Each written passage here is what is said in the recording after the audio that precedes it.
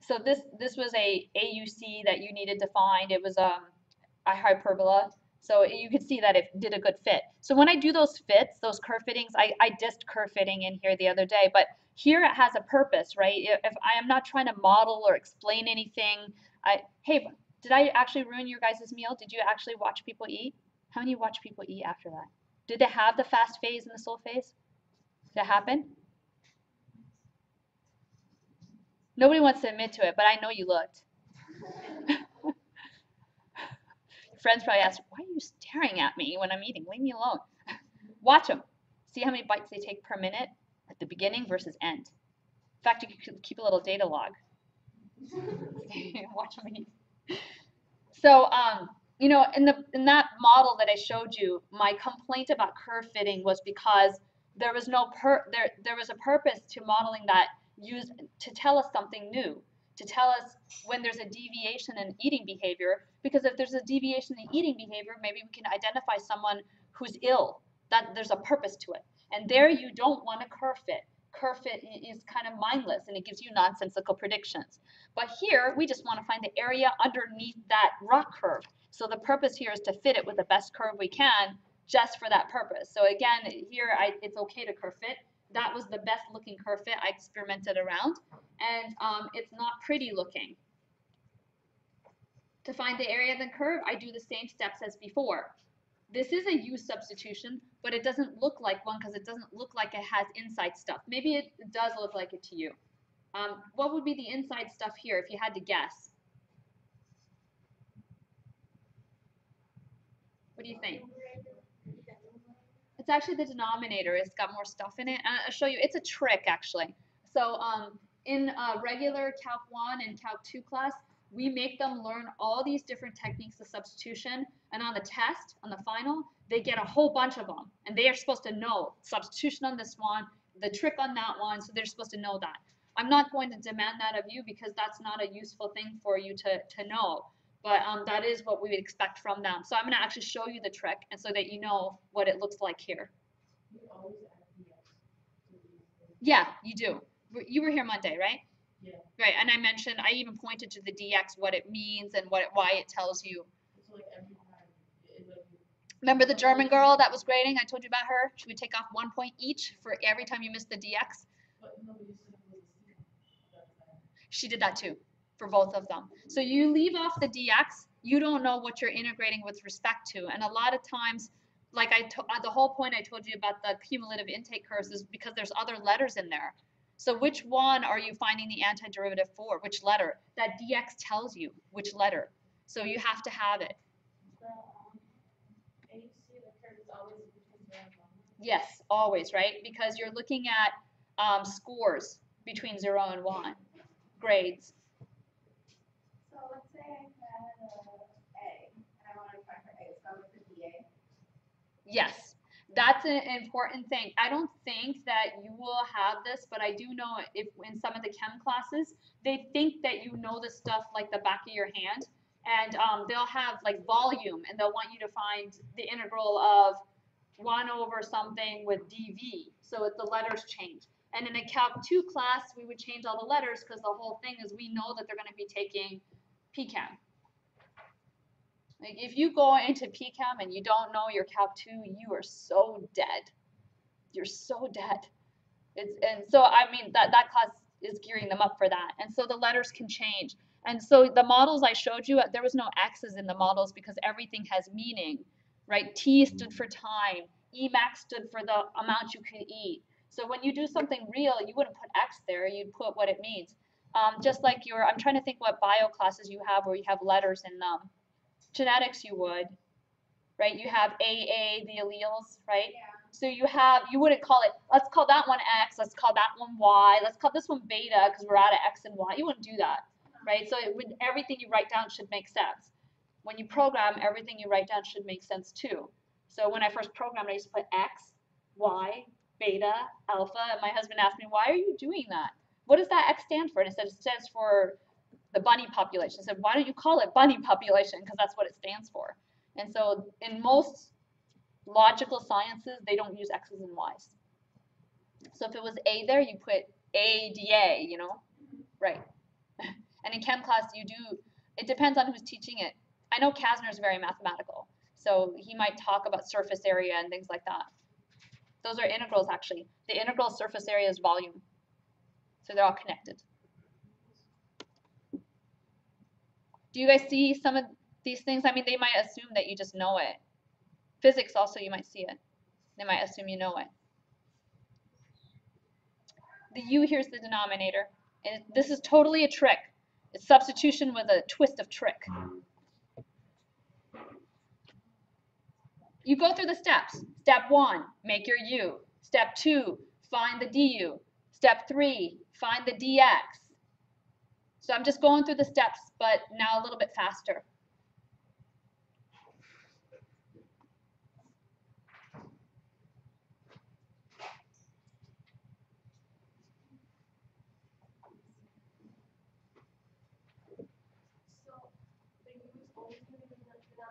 This is a trick. So remember, this is substitution with a twist of trick. So yes, in this case, yeah. So here's the deal on this one. It's not like, you know how I told you the Calc 2 students have a bunch of problems and they're supposed to pick and say, oh, I'm supposed to use substitution here. I'm supposed to use this thing here. On this one, it's a trick. So it's not like you look at it and go, obviously this is substitution. You're going to see the trick in a second. So if you have, and I would say even if you haven't seen the trick before, you probably wouldn't come up with it yourself. You would have to have seen it before. So, but that's how we do this problem, is by substitution. So it's not as obvious as the other one. The other one's obvious. There's an inside. You let U be the inside, and it's obvious you should use substitution. Here it's not obvious because it's going to be a trick. So watch as the drama unfolds because there's going to be a trick. So I even tell you it's a twist of trick here. The trick is this. If you look at the numerator, 0.02x, you can remember the whole object of the game is to Game of Thrones is to get rid of the x's and to replace them with u's. That's the whole object. So the numerator, you can actually solve. You have that u is equal to 0.02x right here plus 0.04. You can actually solve for the 0.02x. That's u minus 0.0004, and you can replace the numerator with that expression u minus 0.004. And you're asking yourself, you should be asking yourself, how does that make anything better? Didn't she say it's supposed to look better? Looks kind of messy still. I'll show you.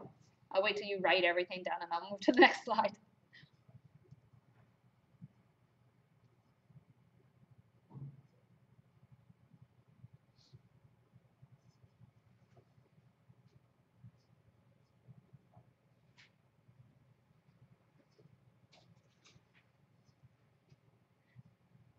This is what I have so far. I have 0.02x is equal to u minus point. I'm just rewriting. You don't have to rewrite. I just put it on the slide so I can have some continuity.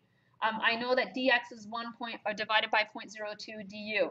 I know that what u is. And now I need my lower limit and upper limit just like I did before. Lower limit and upper limit are found by plugging in the 0 and the 1 into the transformation. And now I'm ready to do my substitution.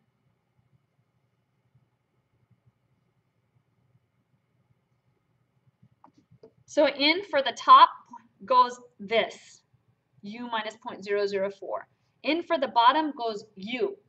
In for the dx goes what I have for dx. It's the same business. It's the same set of steps that I did in dirty detail on the toy problem. Nothing has changed. Lower limit changed, upper limit changed. So the steps are all the same.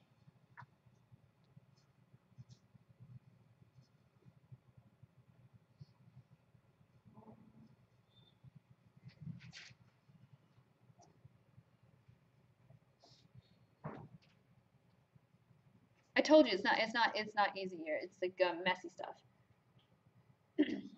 Many of the students in Calc 2, where they spend a lot of time doing this, say that it's a lot of pre-calc because you have to like transform. Like pre-calc's a lot about moving things around, right? It's not as much a. So they have Calc 1 and then they go to Calc 2, and man, they hate you. They hate you when you teach Calc 2. Is everybody kind of with me so far? Okay.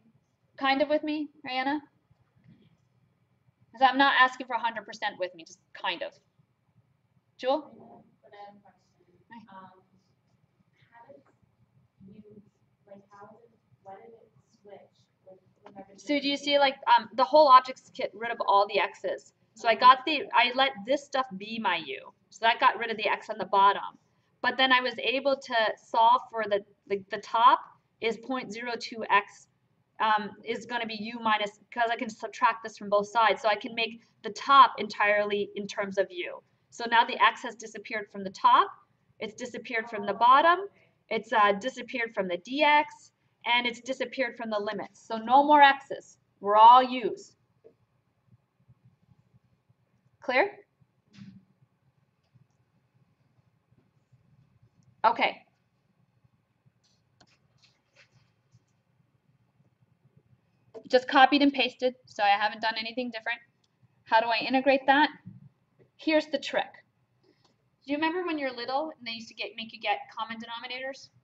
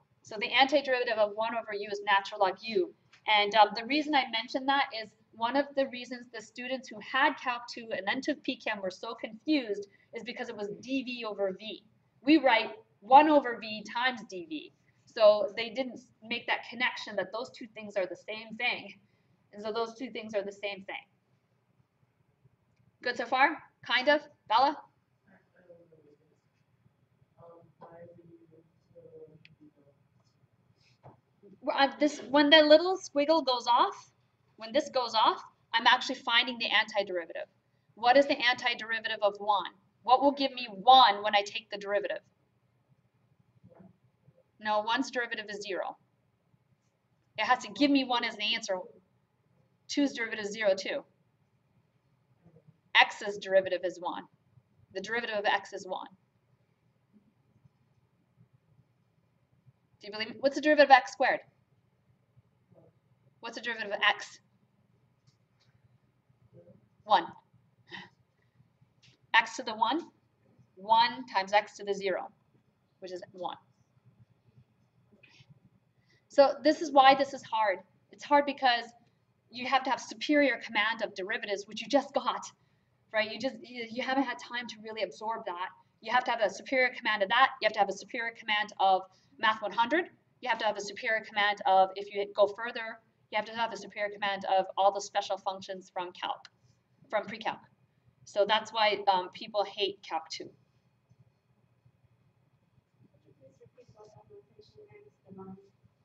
This line, okay, it's just a reminder to me that I'm supposed to go f of b minus f of a. So if I drop it off, then that's not there. This is not hanging there anymore, and I'll forget to do it. It's a bookkeeping thing.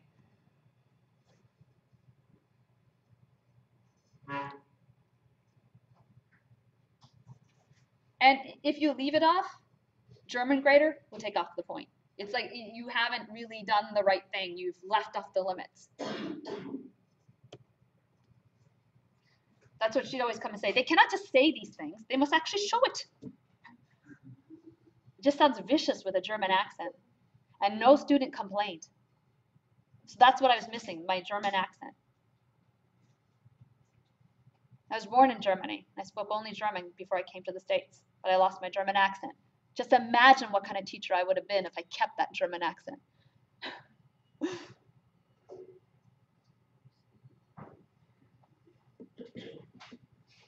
Okay, so next step. I copied and pasted the last step, so if you didn't finish copying the previous slide, that's the very last step I had. How do I evaluate? I have to do the f of b minus f of a. And now it's just plug and chug.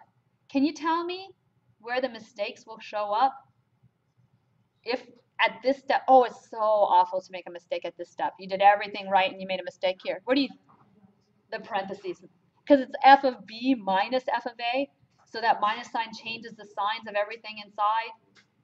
So just imagine, if you have minus sign issues, there's something in this for everyone. If you hated Math 100, guess what? It's here. If you hated pre-calc, guess what? It's here. If you didn't like the derivative stuff, guess what? It's here. There's something for everyone. There's a little fun for everyone in this. Is the second equation for the last one, is that a minus sign or equal sign? Minus. So this part here is, oh, and then this should be, actually, this should be copied down here. 0.0204 should be right here. So let me change that so that it's in here. You're lucky I didn't have a calculator to take this any further.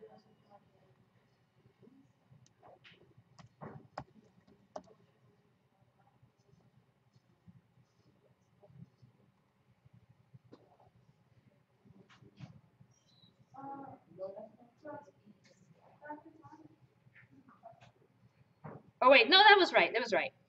I second guessed myself. Didn't I tell you guys never to erase your work? So it's fine. It's fine the way it was. So this is f of b. The b was 0.0204. It goes in. And then f of a is 0.004. So that goes into the thing. So that was correct. Okay, so whatever this number is, you guys can fill it in. It's the formula from Monday, f of b minus f of a, which I'm not faulting you for because you had one day to really absorb that. Monday's class, f at 1 minus f at 0. Do you remember that? Yeah. Vaguely? So I have high school teachers sometimes looking at my classes on video, and you know what they say? Holy moly, it's fast. Right? So you had one day to take a new topic, internalize it, absorb it, and know it like the back of your hand. So I'm not faulting you for that. But you know, now you'll know where it's coming from. It's coming from Monday's lecture. Monday's lecture I did a little slower, so. And so you can fill in this number. How will you know if you're wrong or right? What do you know about that number that you get? If it's over 1, you know something went wrong because it's supposed to be the area under a ROC curve, and that's supposed to be a number underneath 1. What if it's negative? It's wrong too, right? It's supposed to be between 0 and 1. And most likely, if it was a decent curve, it should be between 0.5 and 1.